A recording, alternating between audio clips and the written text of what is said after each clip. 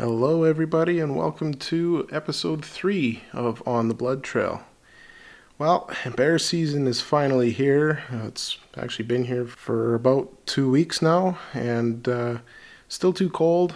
Lots of snow, especially in some of the west and northern regions of the province. Hopefully, going to have some more positive temperatures and get the chance to hopefully get out and do some scouting and find some bears, or even some sign from some bears that are finally getting up, doing a bit of a stretch and a walk around. In the meanwhile, just getting gear ready, making sure that rifles are sighted in, getting bored with not a whole lot to do here in all this social distancing and quarantine life. With some warm weather in the forecast here, double digits in Celsius, and I'm not really sure what that is in Fahrenheit offhand. But it gives a guy some hope that he's going to be able to get outside and do some archery shooting in the elements. And I know for me, it's a goal every year to try and get out there and get a bear with the bow.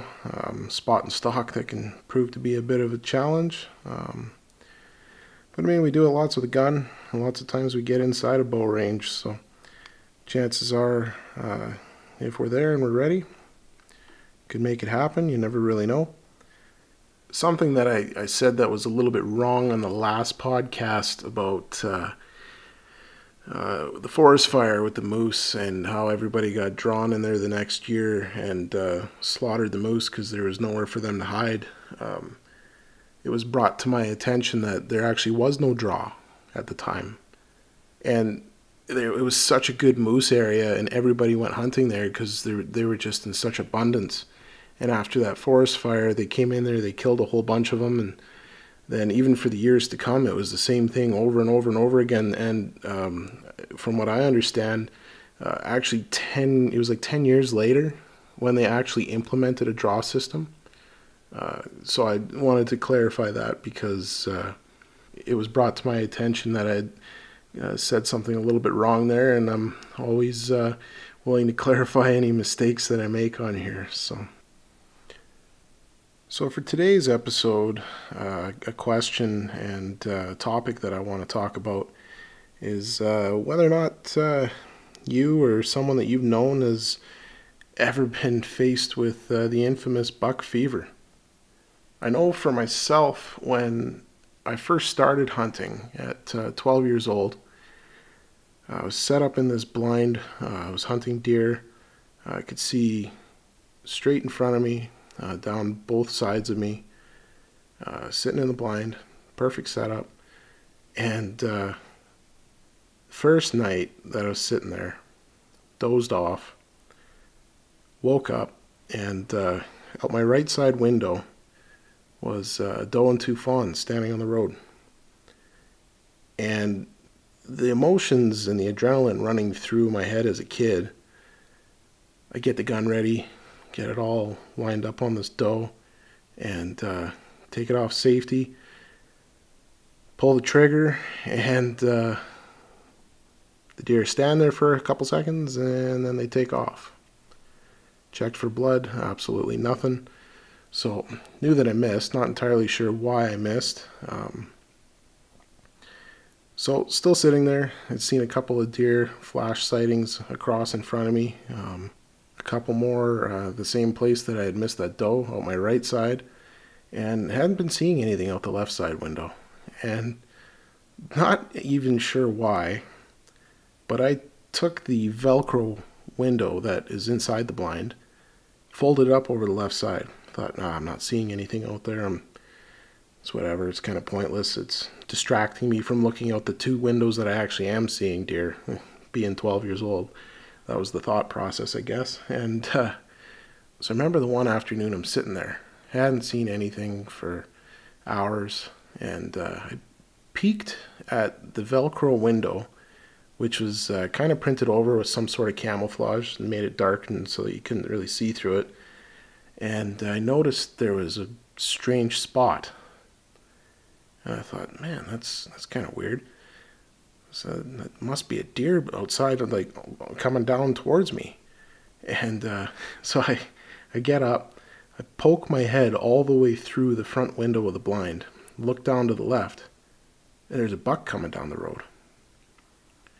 So get back into the blind, slowly and quietly trying to take this this Velcro window back down. Like, I wouldn't even say inch by inch. It was pretty slow and painful, trying not to make any noise with this thing. Lucky for me, this buck was rut crazy and in love. And get the window, I think it was about half open, good enough that I could get my gun through there and get the buck in my sights. And real good 4x4 buck. Not sure what he would have scored. I know when I was 12 he looked real big. And walking front on. And I know a lot of people, and we'll get into it in another podcast about shot placement, but shooting a deer front on isn't a bad shot. You're going to take out his boiler room and he's not going to go far, and lots of times he'll drop right there, especially depending on your caliber. But for some reason I had in my head that I couldn't shoot the deer yet. And he come closer and closer, and I watched this deer come from, had to have been 200 yards plus, and he's walking and walking, and he's closer and closer, doesn't even realize that the blind is there. And he comes right into, I'd say probably 30 or 40 yards, like close enough he could have shot him with a bow, easily. And I didn't pull the trigger. I was so mesmerized by this buck that was coming so close to me in my blind, and everything else I had seen had been like 100 yards, 200 yards, and this deer was walking right at me, and somehow it caught me off guard, and I was frozen in my tracks, and this buck came all the way up to like 30, 40 yards, turned to the left, walked into the bush, and I never saw him again. It was a good story because didn't have any proof that I had seen this deer outside of the tracks that were there. And it actually took me a few years to realize that at that time I was caught up in buck fever. I was so rattled that I couldn't even shoot this deer. I'd taken the gun on and off safety like 3 or 4 times because I was like, oh, I'm going to shoot him. No, I'm not. I'm not ready. And ultimately didn't, and still wish to this day I would have shot the deer. It's easy once you've had those situations happen to yourself, or if you're sitting alongside someone else, and you'll remember that situation for a long, long time. So I've been posed with those kind of situations a few times, and that was the earliest one, being so fresh into hunting, and I just didn't know how to handle myself in the situation. I don't know if I wasn't familiar with what I had going on, or what the deer was doing, the behavior. It just caught me off guard. On this topic, it's prompted me a little bit to do some looking into what the so-called internet experts think about buck fever. So some of the symptoms that everybody kind of already knows, get heart pounding, your chest is pounding, shortness of breath. I even read somewhere that in some extreme cases it's caused people to fall out of their tree stands, and which leads to more severe stuff. But it can be a pretty real thing for some people, and for some people it's to the point where they can't move. They're sitting there, they're shaking. I've seen it on hunting videos as a kid where people are like, oh my goodness, I can't move, I can't do anything. And they're like, oh no, they got buck fever. They're frozen. This is a lost cause. We're not going to get anywhere with this. And so looking into how you handle that situation is a big thing, because I find if a person gets stuck into that situation, it's very hard to get out of it. And it becomes a recurring problem. And so if it's not taken care of abruptly, then it could have long-term effects on your hunting. Let's look into some of the preventative measures for if you're faced in a situation where you think you have buck fever. Some ways to reduce that situational stress, try and get your head a little bit more level, and how to handle that situation. So first and foremost, being prepared is a huge thing. Know your area. Even if you're just sitting in a tree stand, or in a ground blind. Know your possibilities of where you're going to see these animals. If you got trail cameras set up, then you're going to know that you have a chance at certain animals in the area. Always a chance that you're going to have that ghost that never comes in on your camera that's going to come in that day. You got to be prepared for that. And know where your animals are crossing. If you've hunted that area lots or you've scouted it out thoroughly, there's really no reason why you shouldn't know where the main travel patterns are. Because chances are, if you're setting up your blind or your tree stand in a certain spot, it's because you know you have a vantage point on those travel corridors. And by knowing these travel patterns and the different game trails, it kind of gives you a feeling of being in control. Because I know for myself, if I'm sitting in my tree stand and I know that I'm deer hunting and I know I got deer coming in from a certain direction, I know that there's maybe 2 spots, maybe 3, that they're going to come across, and if I'm ready for them, then I'll get my shot off. So it's really key to know your spot and put in that practice and mentally prepare yourself for the chance that one is going to come across that trail. Secondly, you got to know your gear. You got to stay practiced. You got to stay familiar with your gear. If you're changing something out on your bow or your rifle, something that's going to make a big impact on your shooting and your consistency, it's very, very key to make sure that you've practiced to the point where that feels second nature. And you're not going to have a situation where you're like, oh, I'm pulled back. I don't know, you got a different anchor point because you're using a different release, let's say, because everybody bounces between using a thumb release or just the trigger releases. And so making sure that you're prepared, practiced up with your gear to make sure that you know what's going on and it's not going to catch you off guard. Like a good instance would be talking to one of the guys at the archery shop here in town. And he said that somebody he knew had switched to a back tension release and came to a full draw on an animal. And with the adrenaline, he couldn't gauge how much pressure he was putting on his string. And leading the animal actually set off the trigger and launched an arrow into the tree next to the animal. So handling yourself in those situations and knowing your equipment is so important. So the biggest one that I think for handling buck fever or potential buck fever is gaining experience. Every chance you get into the bush. Try and put yourself into a situation that is real. It's very, very easy for us as hunters or, I don't know, let's say, as target practicers, because that's what we are for majority of the preseason, to have that ideal situation. You walk outside, you set up your target at 20 yards, you stand there, everything's perfect, wind is good, let your shot go, hits the target. Move it out to 30 yards, 40 yards, 50, however far you shoot, and just keep shooting. It's a perfect controlled environment, and when you're out in the bush, you don't get that. You don't get the chance of, oh, this deer is going to walk in perfectly broadside. Yeah, the chance is there. You can put yourself into that position if you set your stands accordingly, or if the animal just reads the script, because sometimes that happens. But majority of the time, you're going to have something go across you, and it's not going to be exactly as you had planned it out or the exact same way that you had practiced on your targets at home. And it's good to be prepared for a situation like that just in case. Another thing you can do, if you're somebody that's only going out and say you're only hunting for, let's say deer. It's the most common thing to hunt for here in Alberta, in most of the U.S. as well. Elk hunting is on the rise big time, but a lot of guys will go out, they'll shoot their deer, that's it for the year.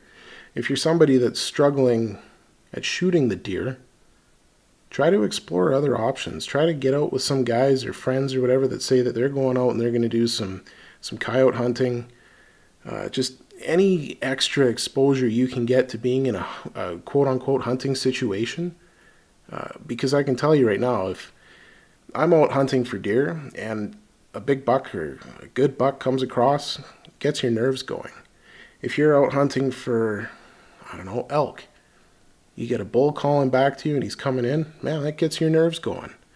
It's no different with anything that you hunt, big game, small game. If it's a high energy situation, chances are your nerves are going to be going a little bit. You're going to be a tiny bit rattled, and it's very similar, and how you handle it is going to be very similar to any other situation throughout your hunting experiences. Now, all these things can put you into the mindset, the proper mindset of how to handle when an animal comes across, how to avoid that buck fever instance. But at the end of the day, you really just have to learn how to deal with it. And that's the hardest part, is you're sitting there, you haven't seen anything in a while, you hear a branch break, and you know that your target animal is coming at you. And if you've been sitting there and you haven't seen anything, it catches you totally off guard most times. So you need to be able to get your gun, get your bow, get it ready, get ready in your mental state to take this shot. Got to control your breathing. That's probably the number one thing.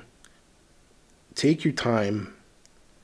Remember all the training. Remember your steps. Remember your mental game of preparing yourself for that situation. Everything that you have done has come down to that one split-second decision of whether or not you're going home successful. And if you can deal with that, then you're not going to have any problems. But putting in all that work to get to that point is super crucial to making sure that you can handle that situation. Now, another way that you could do this, if it's something that you struggle with on a consistent basis, is write yourself notes, leave it in your truck, tape it to your gun, tape it to the inside of your bow limb. Just go through it. Go through the steps. Be like, okay, got to control my breathing. Got to know my area. Got to make sure I'm paying attention to these trails. Make sure, I keep going back to bow hunting, but if you're sitting in your stand and you know that your trail is in front of you, make sure you know what the range is. Make sure you know how far the range is to just a little bit off either way of that trail. If you can make sure that you put all these steps in as soon as you get into your stand, if you haven't seen anything in a while, keep revisiting those things. And when that situation comes, you're going to be more equipped to handle it. You can also be in the situation where you put in all this practice. You've been faced with buck fever. Your target animal comes in. You do everything you can. You control your breathing.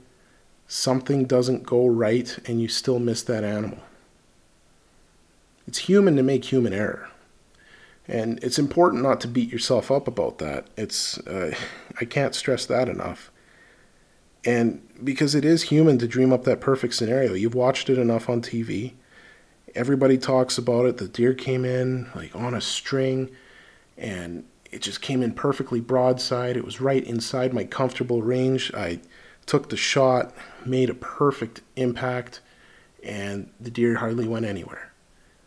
It's that perfect scenario that everybody dreams up. And sometimes it happens. It happens quite often, but there's more often than not that you're not going to have that situation. And you're going to have to be able to make that split-second decision that ultimately decides what you're going home with. And I'd even call that a quote-unquote too perfect scenario. And sometimes a person gets too caught up in this perfect scenario. And I know for myself, another flashback into one of my own hunting mishaps. And I haven't really, outside of my usual hunting circle, talked about this really with anybody. I was in a position where I hadn't shot anything with my bow in 5 years. I went out every year, and the goal was to get an elk with the bow.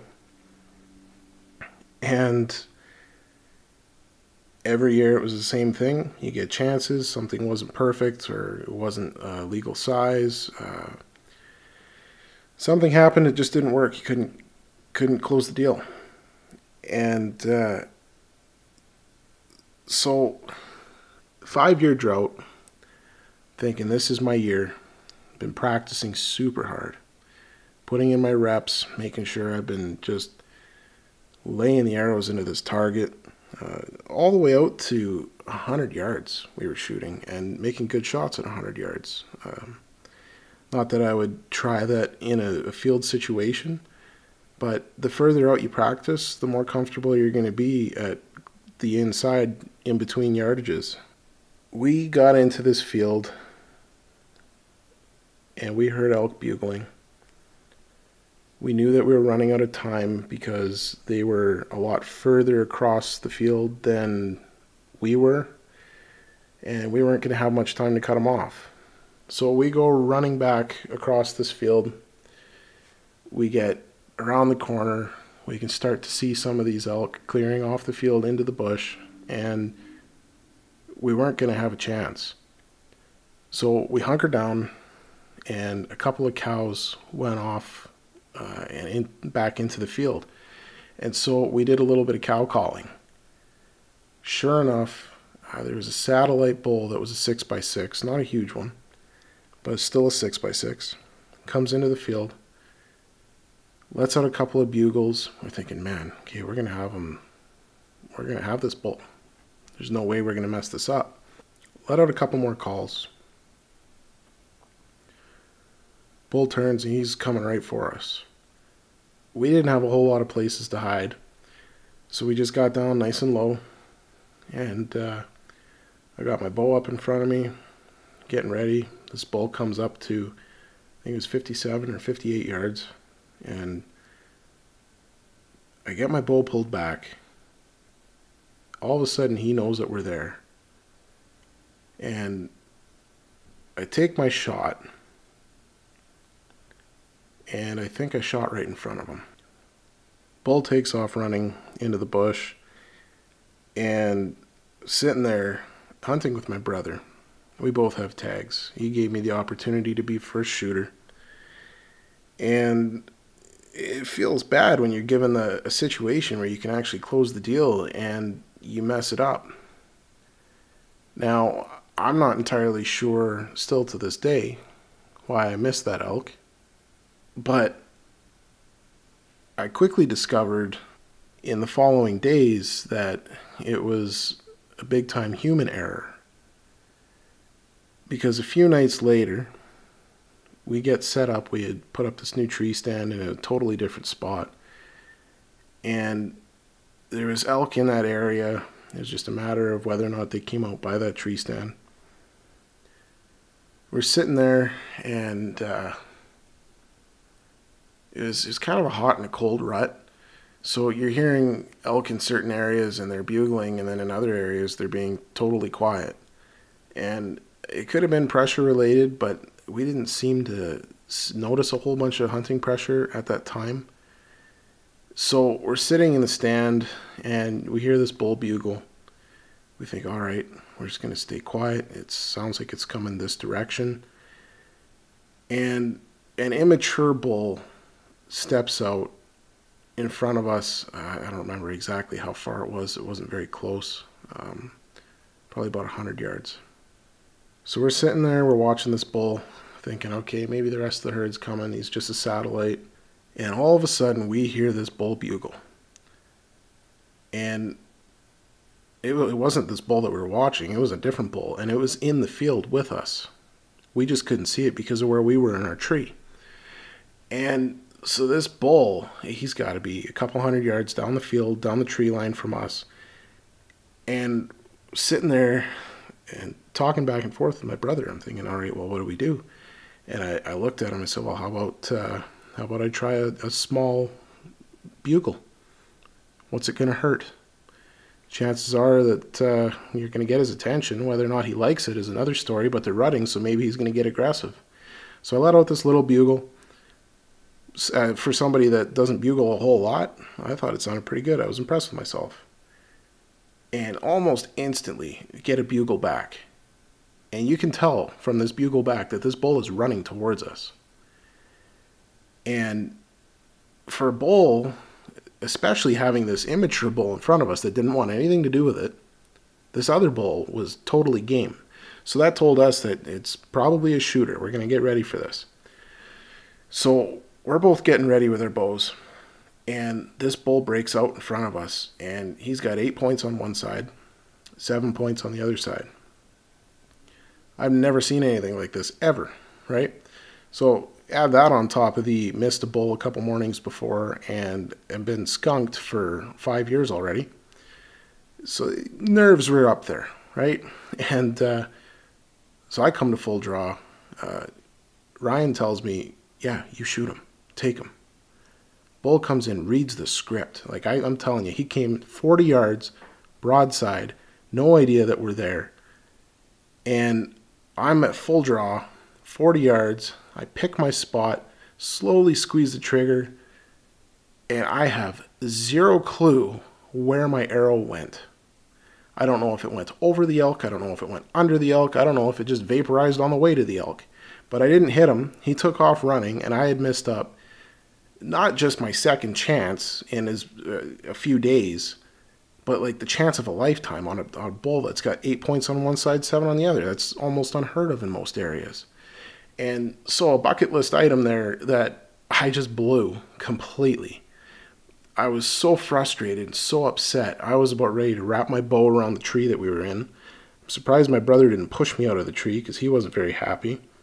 And by rights, there's no excuse to be missing at that range.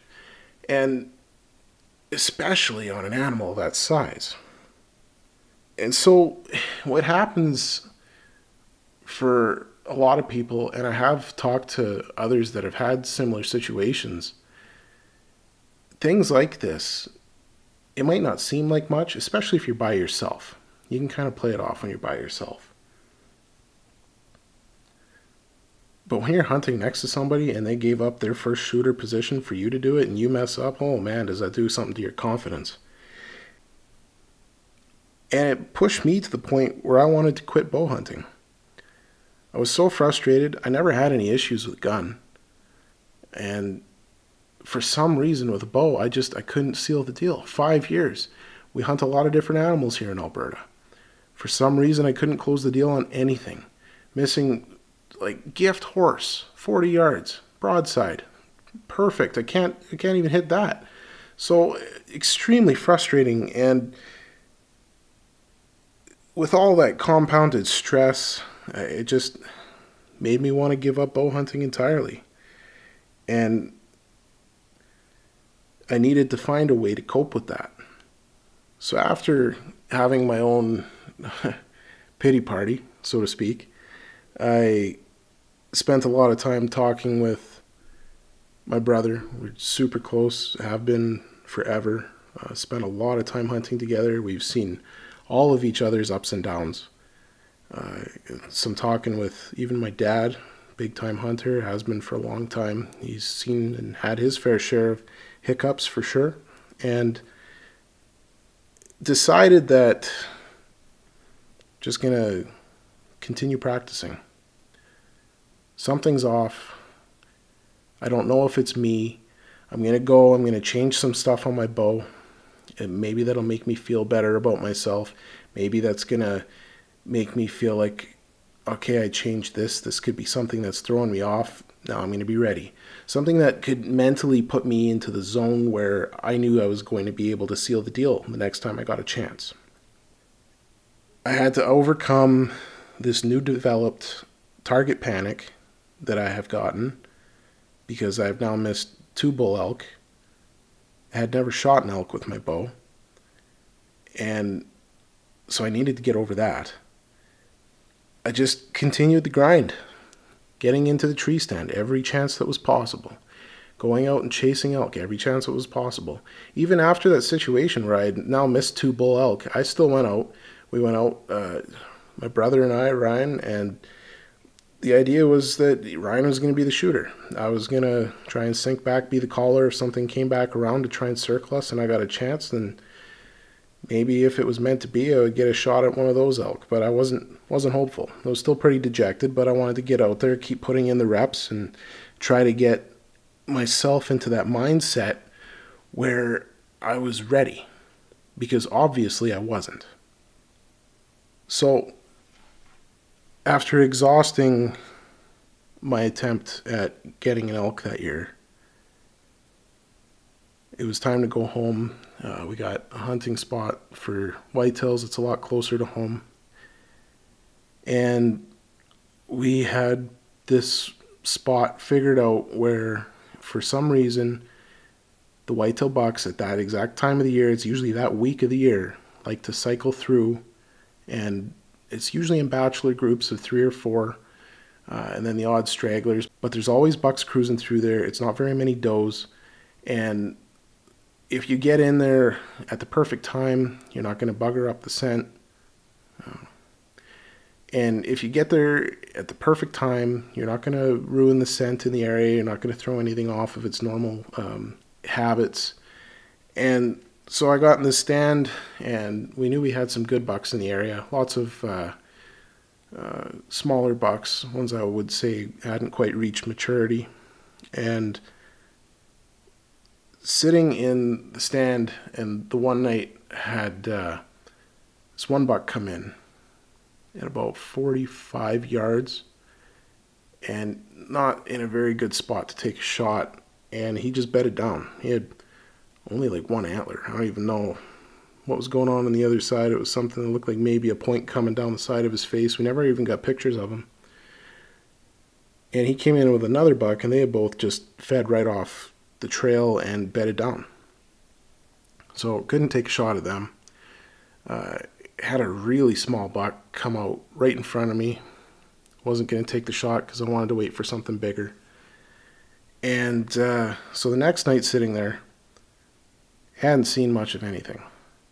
The very end of the night, start lowering my bow down the tree, and my bow's almost at the ground. I think it was about 6 or 8 feet off. And I looked up, and here was a big buck that was just starting to come in. He was like 25 yards. Rounded the corner, seen my bow hanging out of the tree, turned around and made like dodge and got out of there. And so just compounding the frustration of just not being able to put myself in the proper situation to make something good happen. So the next day, I get in there, and it's getting towards the end of the night. This buck comes out on the trail where the other deer had bedded. It's kind of a hard angle because there's some limbs in the way. And he turns and starts coming out right towards me. And I thought, okay, I'm going to shoot this deer. I get full drawn, and the buck stops just in line with his limb. And I tried to lean forward in my stand and kind of around the limb. My bow was nowhere near level. It was kind of almost sideways, probably looking at it. And I let the arrow fly, and I missed the deer. It wasn't a perfect situation by any means. It was actually far from it. And by rights, I should not have been shooting. But after being so stressed and putting in all this effort, you get that chance. You want to do everything you can to make sure that you're capitalizing on something. And I just didn't make it happen. And so, even though I knew in my mind that it wasn't going to happen on that shot, I was taking a shot into the wind, it added on to the frustration that I had already had. And then the next night, kind of fought myself mentally. Decided, all right, I can't give up on this. It's going to happen. I'm trying too hard. It's just, something's got to give. And I go and I get into the same stand. Sitting in this stand, and I hear this deer going across in the bush. I thought, all right, I'm going to try grunt calling at it. I let out a couple of grunts. Deer turns, comes towards me, kind of stays inside the bush, but it was a doe with a fawn. And got upset, started snorting and parading around the trees like something was wrong because it couldn't figure out why it came into a call and there was nothing there. What I didn't realize was that by grunting, I had actually grabbed the attention of some of the other deer, and they crossed a little bit closer towards me. And I noticed this buck come out, and he was right at the very edge of where I could even see. And I let out a couple grunts, and nothing happened. He just kept standing there. He was taking a look off into the field, and all of a sudden, this deer turns and starts walking right towards me. I thought to myself, wow, maybe this is the chance. I got my bow in my hand, arrow knocked on the string. I've got my release clipped to my D-loop. It was game time. And this buck started coming in because of me calling. But then it had noticed where I had walked into my stand and started smelling my trail. And so it got a little bit further than the deer I had just missed the night before and stopped, quartering towards me a little bit. And I'm at full draw. And I can honestly tell you that when I let the arrow fly, it was a complete blur. I remember putting my pin behind the shoulder where I thought was going to be a good angle to take the shot. And after that, I can't remember anything but seeing the deer take off through the trees. I knew I hit it. I was terrified to death that I had just gut shot this deer. Went back and talked to the other guys that I was hunting with. Explained the situation, said, yep, shot this deer. I think I shot him a little far back. Hard to tell. And so we went in, did a little bit of looking for blood. We found a tiny bit of blood, and it was dark. And from our experience, dark blood is not a great shot. And so we found where the blood had started to go, decided, all right, we're going to give this deer some time. We went back, sat down, had some dinner, and sitting there and doing a little bit of collective thinking about what happened in the situation, trying to clear my thoughts, I had decided in my head, I'm like, yeah, I know for a fact that I got this deer in the lungs. And so after talking about it, we decided, all right, let's go and see if we can't find this deer. We went to where we had just found a tiny bit of blood. We walked up that trail another 5 yards, and there was blood everywhere and bubbles in it. And I was like, yes, right on. And we start getting up the trail, and sure enough, there's this buck laying there. And I can't explain the excitement going through my mind. After all this time of hunting, after all these missed chances, 5 years of not getting anything with a bow, not to mention that it was actually 9 years since I had shot my last whitetail buck with a bow. So the anticipation and the hype was definitely there for me. And I couldn't even control my emotions. I started shouting and screaming. I was so excited, and it wasn't even a big buck. It was one of the bucks that hadn't even reached maturity and for what we had wanted in that area. But getting the monkey off of my back and actually closing the deal on a deer like that, and finally having a situation work. It wasn't a perfect situation. It was one of those situations where you had that split-second decision. I had that split-second decision to make, and when I made it, it resulted in me being successful.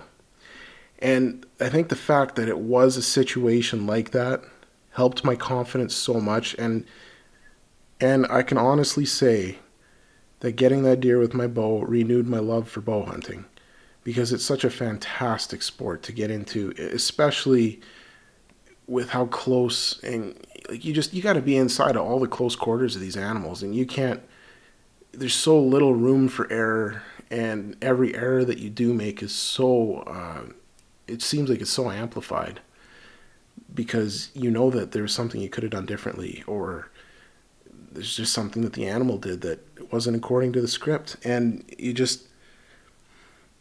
it was so rewarding to be able to close the deal on getting a nice, to me, what was a nice buck. He's my biggest buck with a bow at the time.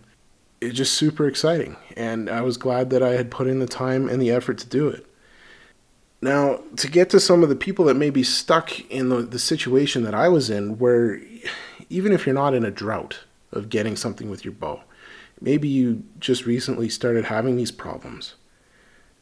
How do you avoid buck fever in these future situations? You stay practiced. You change up the routine a little bit to try and keep yourself feeling fresh.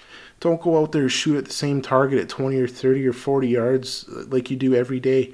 Change something up. Sometimes we put a tree stand up in the tree. We'll climb up the tree and take shots at our target. And that kind of gets you prepared for a so-called game day situation. And you got to remind yourself that whatever moment that you get to take a shot at an animal, that might be the only chance you get.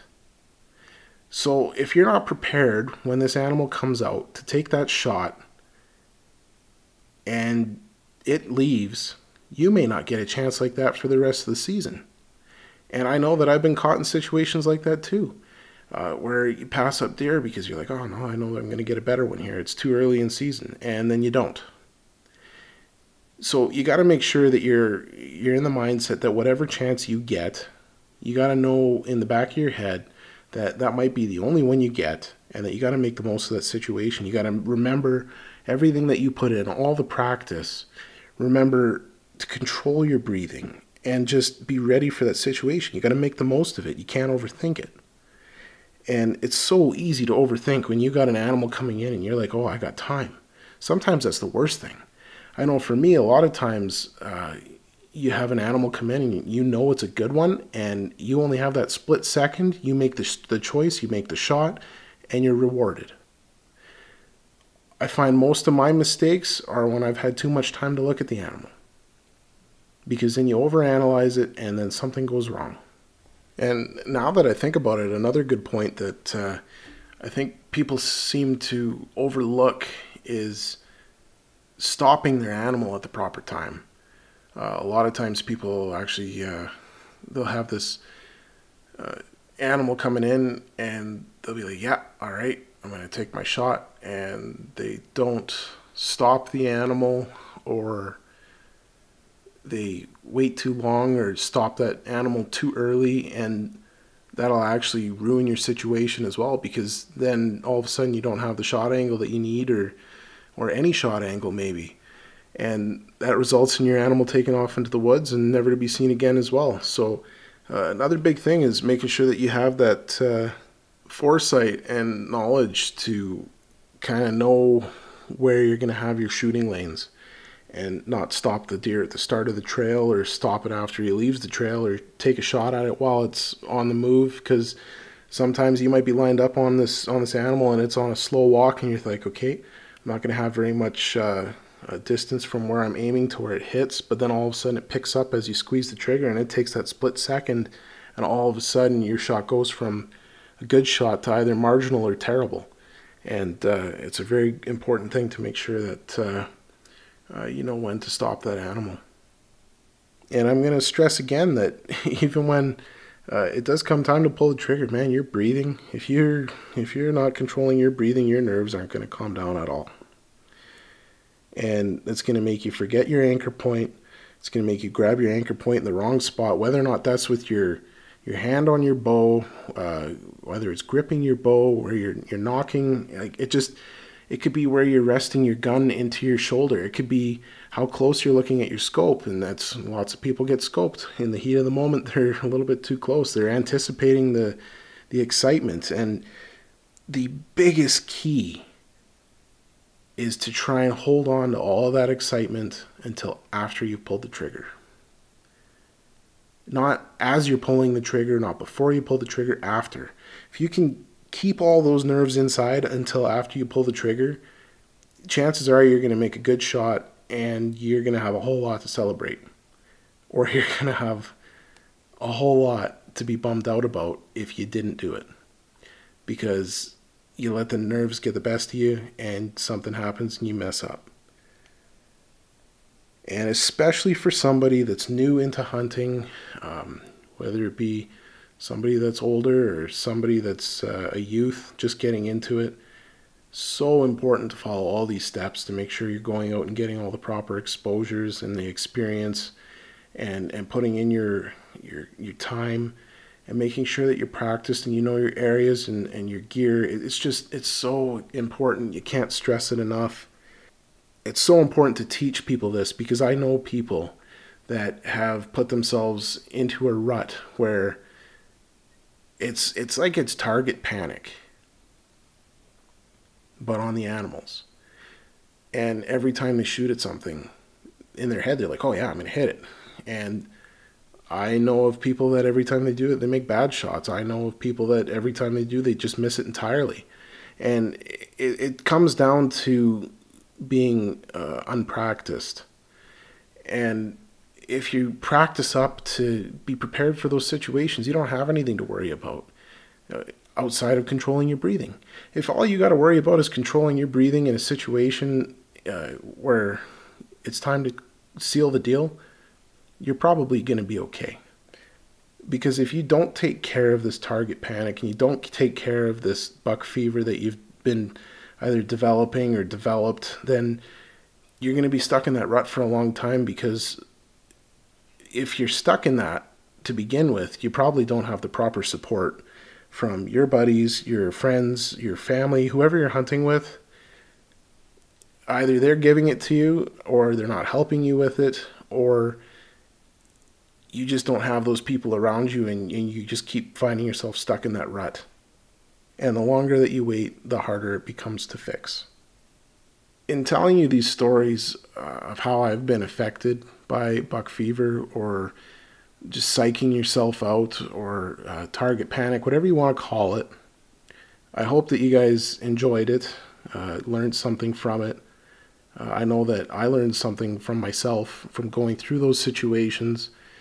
Sometimes it's nicer to learn things through other people before you have to learn the mistakes through your own actions. And especially in hunting, because that can be the difference of having that 8x7 bull hanging on your wall, or watching him go running into the trees because you done messed up.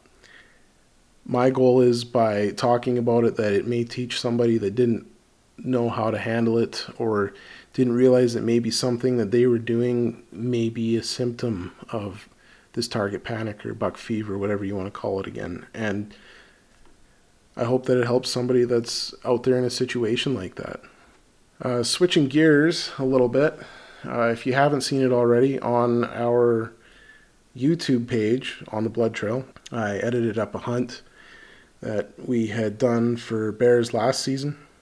And I took my own personal best bear. We figured that he was somewhere in that 450 to 500 pound range. You can be the judge of that, I guess. I'm a pretty big guy. And sitting behind it, the bear still looked pretty stinking big to me. And two of us couldn't even lift him into the truck. And we even tried to winch him in there with ratchet straps. It just didn't work. And the following day, we had gone back in there to just kind of check on the carcass, see if anything had touched it. And nothing had really. There was some tracks going around it. Ended up coming up the road a little bit further. Noticed a couple of bears together. Spent a little bit of time skinning out the head from my bear. And when we ended up coming back around, these two bears were down feeding on the bear carcass, and we were able to take the boar. And that was our buddy Spencer, and that was also his personal best for a bear as well.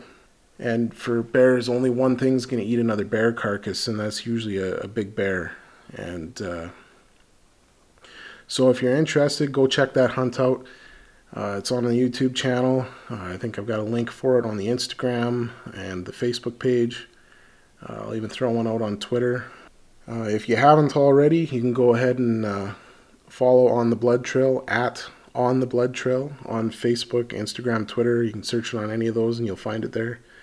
The podcast is now available on and I think there's 10 different streaming services. I put it up on YouTube. It's on Apple Podcasts, Spotify, iHeartRadio, Google Podcasts, and a whole bunch of them. So if somebody you know that might be interested in listening to it hasn't been able to because they don't think that they can listen to it on a certain service, then I promise you there's one out there that they have access to. So with that, I'm going to wrap up this episode, and hope you guys enjoyed what you heard.